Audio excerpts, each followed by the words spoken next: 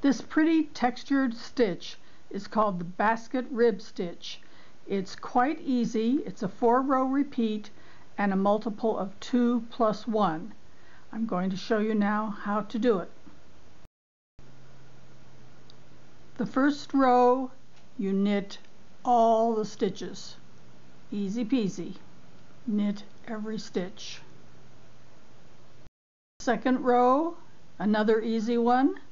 You purl all the stitches all the way across the row. Row 3, going to knit one. I always slip the first one. Slip one purlwise. Knit, slip purlwise, knit, slip purlwise, and do that all the way across the row. Slip purlwise, knit one. And the last stitch is knit. We're going to turn the work around.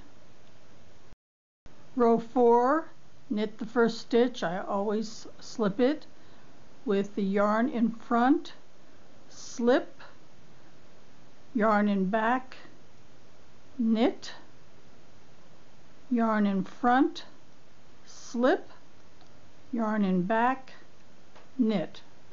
All the way across the row, yarn in front, slip, yarn in back, knit, till you get to the end of the row. When you get to the last 2 stitches, slip again, yarn in back, and knit the last stitch. And that makes up the 4-row repeat of the basket rib stitch. Give it a try. Happy knitting till next time, and please subscribe on my YouTube channel.